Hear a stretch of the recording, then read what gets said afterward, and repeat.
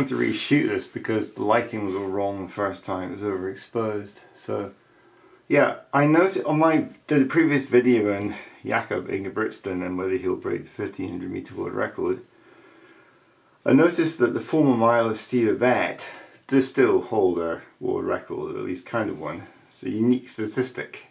You could call it a world record. He's the only miler in history to set two 1500 meter world records and 1 mile world record in the same summer, 1980. Nobody else has ever done that. Okay, El Garouche didn't, Morse Lee didn't, Saeed Awita didn't. People like Herb Elliott never did. So that's he's the only one.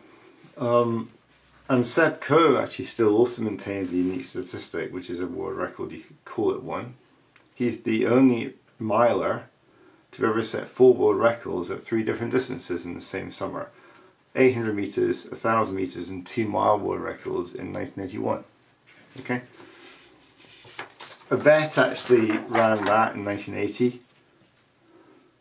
In the summer of 1980, two 1500 meter ones and the mile one.